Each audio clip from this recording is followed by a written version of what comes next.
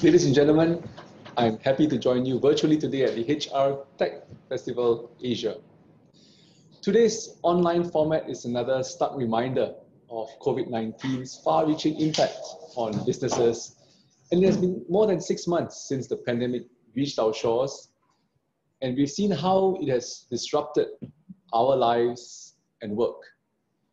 In the hardest hit industries such as aviation, businesses have had to take significant cost-saving measures, including painful decisions to retrench workers. In order to stay afloat, even with substantial support from government, we have also seen many sectors with new opportunities that have arisen for businesses. These are brought on by new needs and demands in response to the pandemic. And for these businesses, they need to pivot, and in doing so, reskill and deploy their workforce. In both instances, HR was thrust into the spotlight to provide strategic leadership on workforce matters, whether it was to implement responsible cost-saving measures and retrenchments, to plan and execute the reskilling and redeployment of employees to new job functions, or to ensure that employees stayed safe and continued to perform optimally, both on-site and at home. So I'm heartened to see the HR professionals in Singapore rising to the occasion. And the Institute of HR Professionals, or IHRP, has set up a COVID-19 task force comprising of HR leaders and professionals. So the task force has curated resources and toolkits to equip the HR community at large to navigate the HR challenges posed by the pandemic. Some firms have proven themselves to be innovative in the face of these challenges are the smaller ones. So take the example of Matchmove Pay, a local fintech startup. Besides curating bite-sized app-based resources to support employees' mental health being during the circuit breaker period, it uses a manager dashboard to aggregate and track anonymous employee sentiments as they work remotely, so that managers can devise timely interventions to maintain morale and productivity. While we fight today's battles, it is equally important to prepare for recovery to emerge stronger post-COVID. At this event last year, I announced the formation of the HR Industry Transformation Advisory Panel, or HRTAP, to develop recommendations for a stronger HR sector that could drive business and workforce transformation. COVID-19 has accelerated this timeline. Businesses have had to reset and rethink their modus operandi. Some need to pivot to new areas of growth, but others need to transform their workplaces and processes to be more resilient and agile in the face of future disruptions. So businesses must also establish a system of safe management measures even as restrictions ease. And all these require both HR and employees to adapt and learn new skills. So the transformation work ahead of us demands digitization to harness the best talent available to lead the change. And these require robust and merit-based talent hiring process, as well as measures that ensure workplace diversity and inclusiveness, so that organizations can recruit from a wide and diverse pool of talent. So workforce analytics can use data to solve this challenge by generating deep insights into organizations and job requirements in the new normal and the suitability of prospective candidates. At the same time, it makes business sense for our companies to invest in the local talent pipeline, the closest source of talent. The COVID-19 experience has highlighted the importance of a skilled local core for greater workforce resilience and sustainability in the event of major travel disruptions. In all this, HR has a key role to play. The profession must be ready to meet new and changing expectations from business leaders and workers. Therefore, the HRTAP recommendations are timely. Two key thrusts of these recommendations will guide the next round of HR transformation. So the first key thrust is strengthening HR capabilities in organizations to support business and workforce transformation. Secondly, equipping HR professionals with emerging skills to be better prepared for tech transformation. So for Thrust 1, we will support HR capability building in businesses as they transform so that the two are tightly integrated. We will mobilize our network of stakeholders in the HR ecosystem to do this. For instance, IHRP and MOM are working together with sector agencies and HR experts to curate best practices, tools, and practical use cases in the form of sector-specific HR playbooks. This will guide HR professionals to address and solve sector-specific HR challenges. And we will be piloting these playbooks in the finance and food services sectors before expanding this to more sectors. So the government will also integrate HR capability building components into its enterprise support schemes. So one example is the Scale Up SG program, which helps high growth companies scale rapidly to become local champions. Under this program, people's strategy is now embedded into the company's growth strategy. So MOM and Enterprise Singapore are also working to provide additional support for businesses in implementing workforce strategies to complement their company's growth plans, such as mentors from the IHRP certified community. So for example, Jumbo Group Limited, one of Singapore's leading F&B establishments, is a good example of a scale-up company that recognizes the importance of building up its HR capabilities to support its growth plans.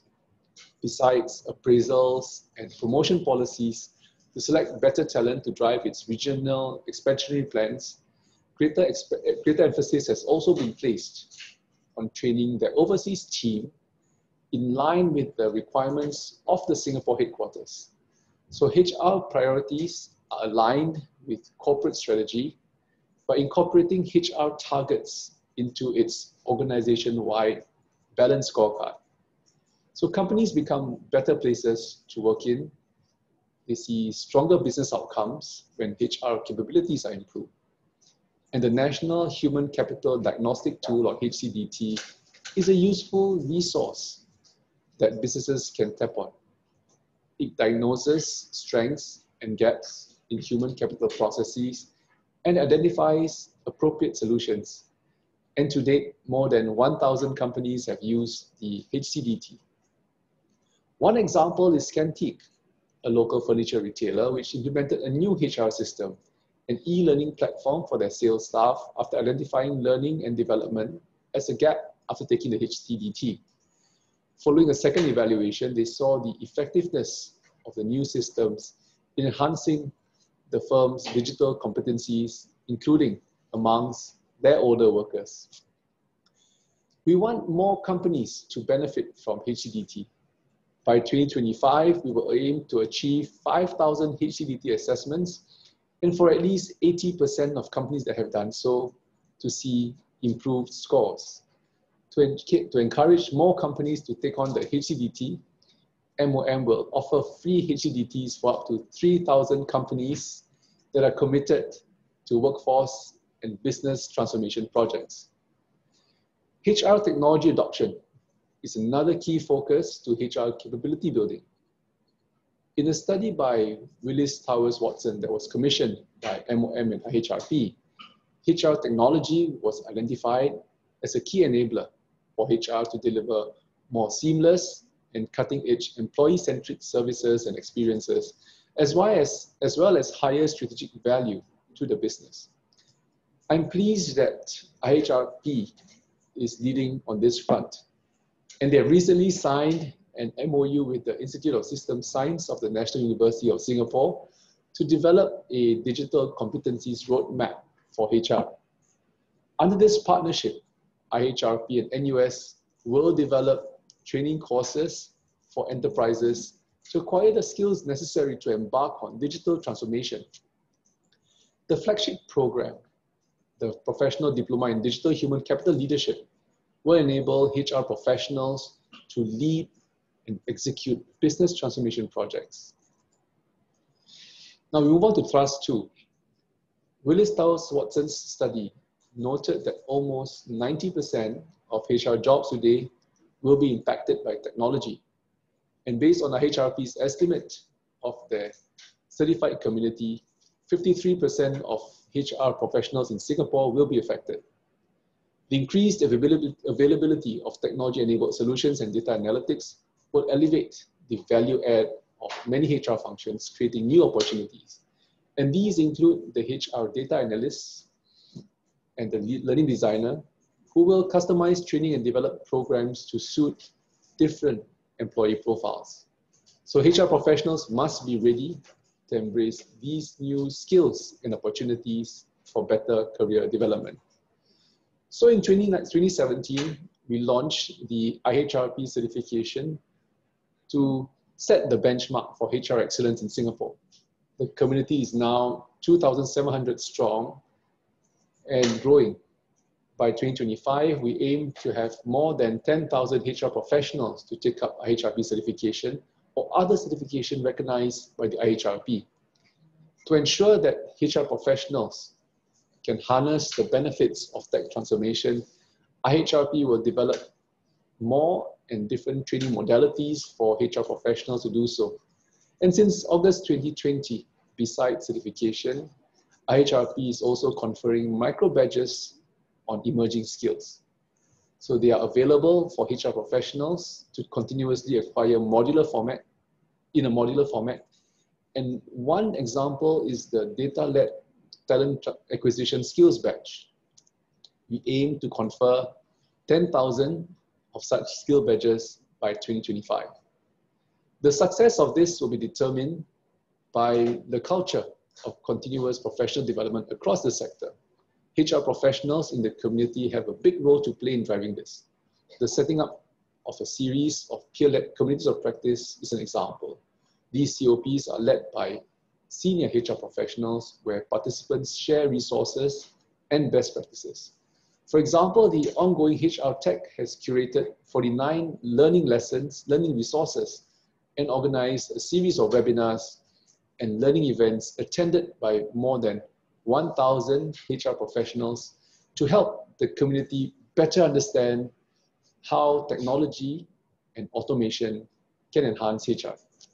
For HR professionals in roles identified to be at higher risk of displacement by technology, they can be reassured that there will be upskilling opportunities across the HR ecosystem to develop new skills and competencies such as HR ops and tech and employee experience design. Through upskilling and supporting business workforce transformation, we will continue to elevate the HR professionals into strategic business partners and leaders. And in turn, this also means better jobs in HR. Today, we have 47,000 HR professionals in Singapore, about 90% of whom are local, across all wage levels. 92% of them are PMAC jobs, which have grown from 85% in 2015. Over the same period, the median wages for HR professionals have also grown by 10%. And through HR transformation, we aim to support HR professionals to take on roles with higher value add and wages. So a stronger HR sector will put our businesses and workforce in good stead to navigate their transformation journeys in the post-COVID world. Let us continue to work together to build a strong HR that benefits our businesses and our workers. So I wish all of you a fruitful day ahead. Thank you.